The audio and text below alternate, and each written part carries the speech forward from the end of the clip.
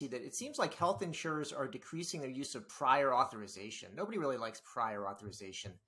Is that a real thing, or is it just sort so of that's where, United headline? just came out recently in the last couple of weeks and said, look, we're going to decrease our prior authorizations from 13 million a year to 10 million a year.